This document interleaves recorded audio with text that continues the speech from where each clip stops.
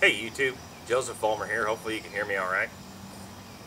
What I'm currently sitting on is a Ford 515 Sickle Bar Mower that I bought early last week so that we can cut the hay this year without having to use the brush hog and hopefully get a little bit more hay out of it and make some money in the long run, because when you brush hog it, although you can bale a lot of it, you do lose quite a bit that gets shredded.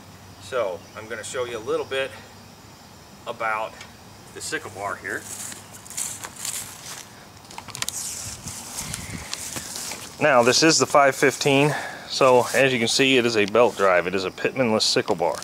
So it's got a belt drive that runs from the power PTO pulley here over to two idlers down to the slip clutch for the wobble box, which I've got the bar up, but that's the wobble box down there that actually runs the bar.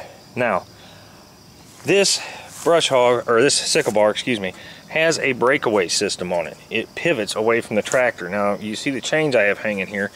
The breakaway system is supposed to have a bracket that attaches to the lower link arm up here and comes back to this rod that I have leaned over in the chain here. And I was unable to get that bracket with the Sickle Bar. He didn't have it, and a lot of people will attach it to where the lower stabilizer link attaches down here, but that pin on this one is not long enough. So for the fields that I'm doing, they're all pretty clear. I'm just going to have to be real careful and watch. But I put the chain on here. It does have a little slack in it, so there'll be a little give, but it will hold it in roughly the proper position. Now if you take a close look here, the guy I got it from actually took really good care of this. It'd been sitting for a while, that's why it's so rusty, and I did put some oil on it the other night, but he actually put all new segments on it. The last year he used it, all new guards, and some of these guards are a little used, but you can tell they're all in good shape. The wear plates are all in good shape yet, and then if you look at the back side, you can see he's got some of these shimmed. He's gone through and shimmed them all, so you know, the ones that are necessary. And he did use this regularly until he bought a bigger tractor, so it is in good shape. But it didn't come with the other half of the PTO shaft. He'd misplaced it. So after running around all day today, I finally found the pieces that I'm going to need to mate it up to the PTO. So here in just a minute, I'm going to go down to the house. We're going to get the other half of the shaft cut to length and get it put on here, and I will try and show you guys this in operation. Now I couldn't just up and buy a new PTO shaft, because on this one, this yoke is actually part of this hub assembly, so that wouldn't quite work there. I did go through the other night and grease everything except for two of the Zerk fittings that I need to replace before I use it, but we're going to go back through and just double check everything, get the drive shaft on, make sure it all works, and I'll bring you guys along for the ride.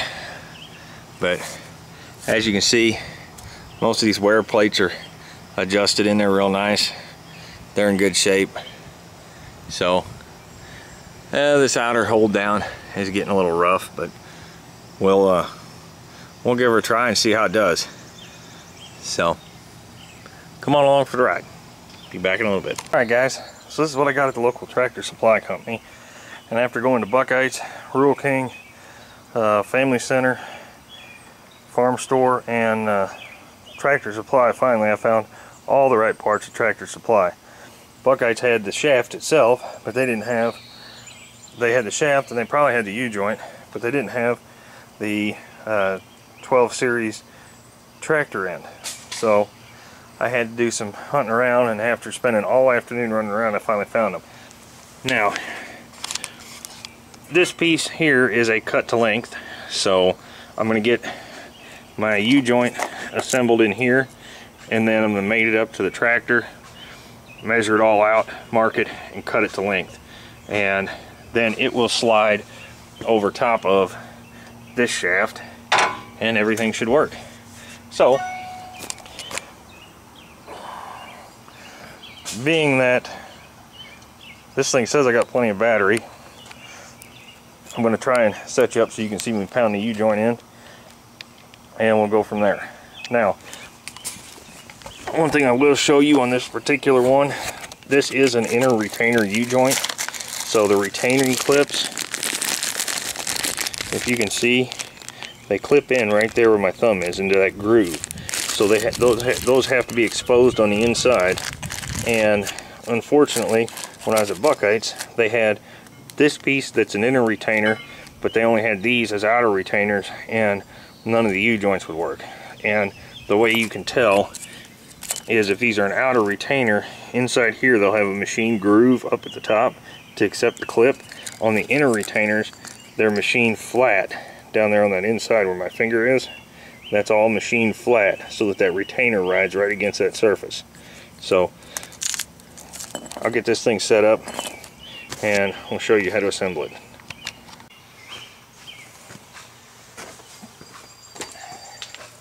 Okay guys, hopefully you can see this fairly well. So to do this, you're going to need a ball peen hammer. Well, any kind of a hammer will work, but ball peen would be preferable. And you're going to need a good solid surface, basically an anvil, if you will, to hammer against. You can use a vise. You do need to be careful when you're hammering on these things. Now, these are all the parts of the U-joint. You have the joint itself, which I don't want to get in the dirt. And then you have a little bag with the retainer clips and the grease fitting that now go in last. Now, you want to make sure that most of the time, if you orient the grease fitting, in this case it comes out of the center, you orient that toward the rear, toward the shaft. It'll make it much easier to grease. Now, you remove the caps, you want to make sure you keep all the needle bearings. Don't let them fall out and don't let them get loose, because then they will be a royal pain to get back in. Take the two caps off, get your cross, get the actual joint in very carefully without hopefully losing any of your needle bearings. Slide the cap down, make sure it'll seat all the way, which it does, and then get this over on the edge of the anvil. Try and hold your U-joint up there as best you can, and tap it in.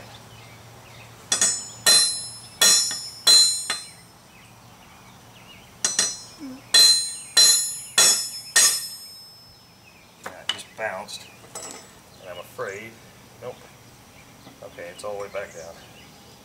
So I just need to drive it in far enough to get past the retainer. If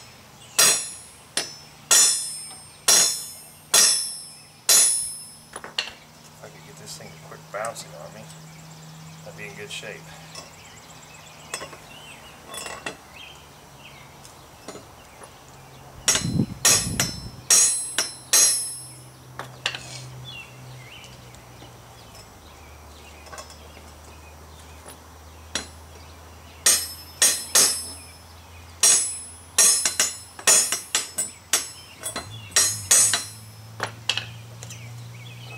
Now, I'm going to go ahead and flip it over, try and get the other side started,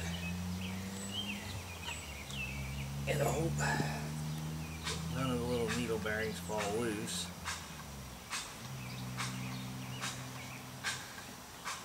No, I don't like that. For one reason or another, it is not wanting to go in. Okay.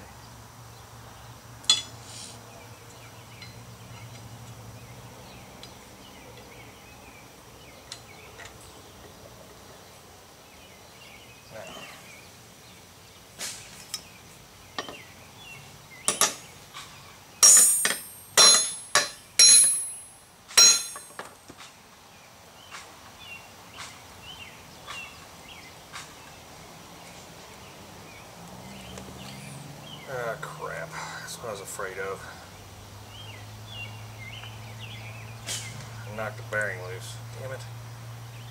Yep. So now, I'm going to try and beat that cap back out.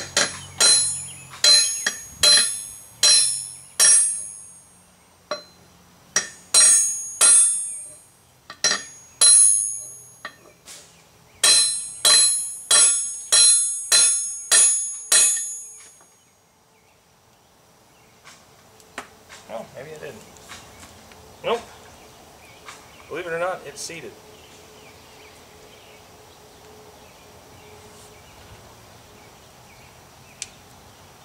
So I can live with that. Whatever it was, it got crossed up, but it's back in place. Now this is what it should look like. You've got your inner retainer ring in the area for your inner retainer, and it's nicely seated. One side's just driven in a little further than the other, but I can correct that here in a minute. Now, we'll get our retainers in, and we'll go from there.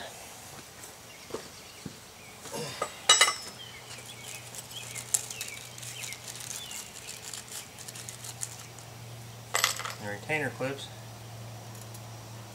just push into place. I'll show you here. You just take it, slide it into the groove. Whoop. Get over there in the groove. Slide into the groove, push down, and then click into place. That's all there is to it.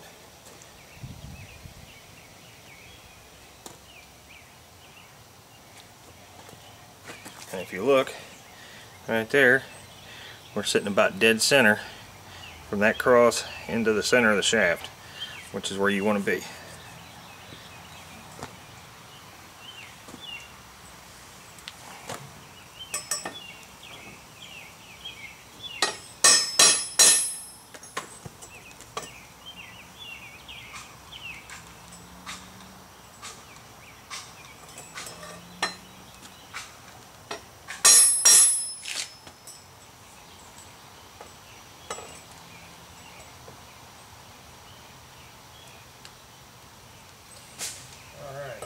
Now, same principle with the tractor half.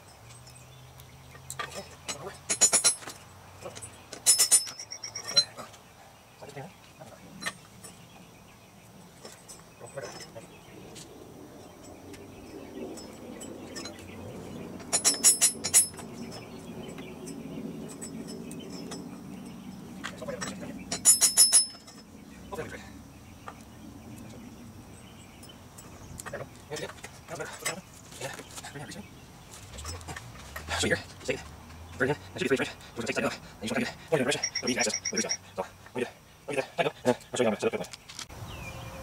Now hopefully you guys can see okay here, but what I'm going to do to get this to the proper length, I'm going to slide it onto the tractor's PTO, and then the point where this is now, with these stabilizer arms straight, is going to be the longest point in this PTO shaft unless you trip the breakaway. So I want to make sure that I give it enough length that if the two halves will stay together, but I don't want to have I don't want to have it extending onto this piece too far, where when it is at a shorter length, like lowered down or raised all the way up, that it butts into the back of it and binds up, because if it does that, it's going to break something. So, being that we're right now roughly at the longest point, if I put it 3/4 of the way inserted, that'll give me about 4 to 5 inches of space for the length change as you lower it down, and that'll give me plenty together. And I may actually favor closer to 75%, and then I'll just check it for binding before I do anything, and I can always trim more off. I can't add more to this piece once I trim it. So I think what I'm going to do is I'm going to trim it longer than I think I need it. and I'm going to test it. If it doesn't bind, I'm going to leave it that way. If it binds up, then I'll trim a little bit more off. So let me go get my marker, and I'll be back. Alright guys, I'm back, and this is one of the Mark All Silver Streak metal marking pencils. Fellow YouTuber, I saw it on his channel a while back, and I got on Amazon and bought one. These things are awesome, guys. So if you need something to mark on metal with, these things are the way to go. The only downside is if you're trying to cut with a Sawzall and you get the guard down against it, you will rub it off. But let's see, we'll give it about roughly, we'll give it about 2 inches of extra here, and we'll see how that ends up. So I'm going to mark that so I can cut it, and that's going to be pretty tight.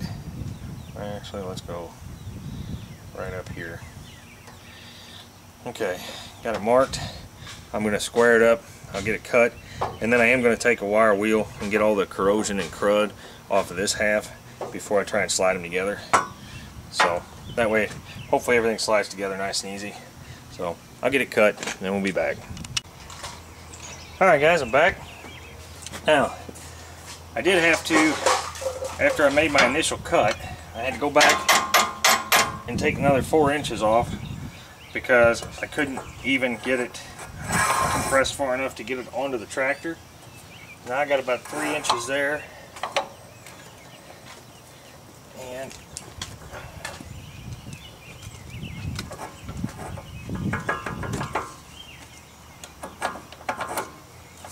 that actually fits really nice. So I'll give you a shot here. You can see that's where the two meet. Now the other end is up in there a good ways yet, so we got plenty of support. Mates up to the tractor real nice. Now I'm going to fire it up, and I'm going to raise it up and down, make sure everything is working the way it's supposed to when I raise it up and down. And let me back out here so you can get a better view. Make sure that it doesn't separate or bind. But my problem before was it was hitting back here, so I would never be able to get past this point without it binding up. So here goes.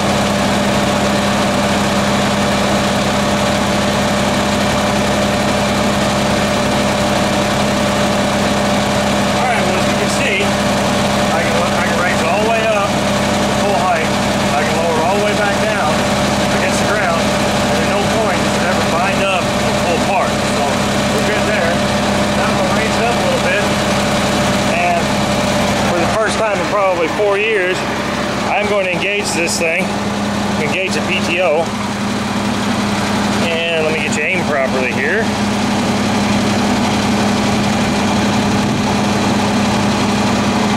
You know what, I'll take you out here on the end.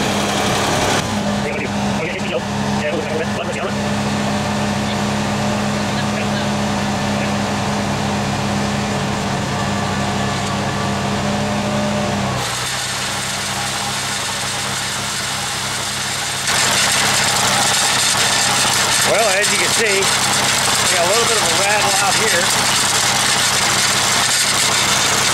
I think that's in that grass. I think that's in that grass board.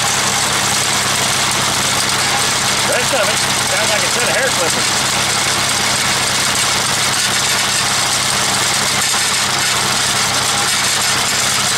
So,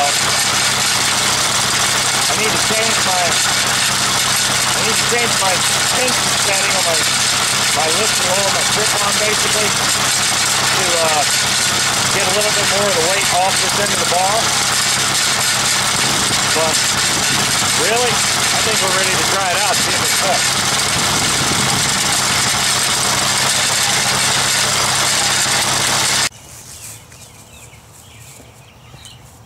Alright guys, do me a favor, you've seen me set this thing up on here, get that PTO shaft cut and put on, get the U-joint put together. I went through, oiled the bar again, let it run for a minute. Now, I'm going to take it out, see if it'll cut, so check for that in another video. Do me a favor, please rate the video, whether you like it or not, do me a favor and rate it. And subscribe to the channel if you haven't already, and if you have any questions, please post them in the comments. I know this isn't real informative on this Ford 515. I am trying to find some more information about it to possibly make a more informative video in the future. Unfortunately, there's not a whole lot on YouTube, and there's not a whole lot online. I'm going to have to try and do some hunting around and see if I can find maybe even a manual for this thing. Which I know those are out there. I've seen them on Amazon or eBay, one of the two.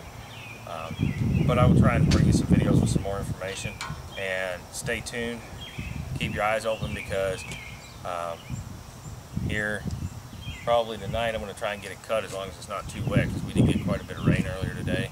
It feels like it's pretty well dried down, and hopefully this thing is well enough adjusted with good teeth on here. If it's a little damp underneath, it's not going to plug.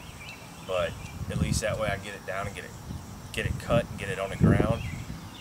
We're supposed to have a nice sunny day tomorrow, and I think a nice sunny day on Monday, so hopefully by tomorrow afternoon, tomorrow evening, I can at least get it raked up in windrows, get it kind of fluffed up and off the ground, and ready to bale. But anyway guys, do me a favor, keep posted for those videos, because I will be making videos raking and baling the hay. And we're all using antique equipment here. I mean, this 515 at best is probably out of the 70s. So the rake I've got is an old new idea. I think it's a 504. It's a 4-bar hay rake. That thing is not anything new by any stretch of the imagination. And the square baler I will be using is an old John Deere 24T. So you're going to see. You'll see it all. I'll get some video of it running, and hopefully everything runs without a hitch and doesn't go to pot on me, let's put it that way. But you'll see it one way or the other. So guys, please stay tuned for more. We'll catch you later. Thanks for watching. Guys, don't forget, don't be afraid to get out there and get your hands dirty. You just might have a